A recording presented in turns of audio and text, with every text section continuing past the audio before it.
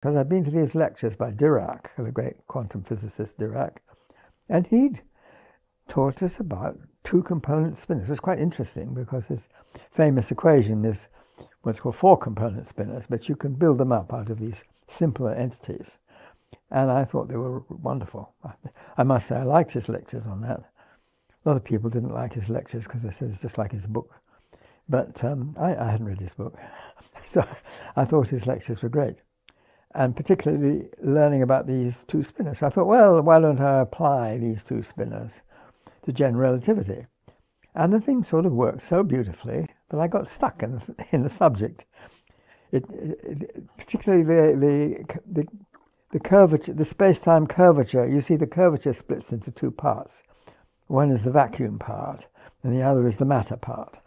And the matter part is what people usually talk about as the right-hand side of Einstein's equations.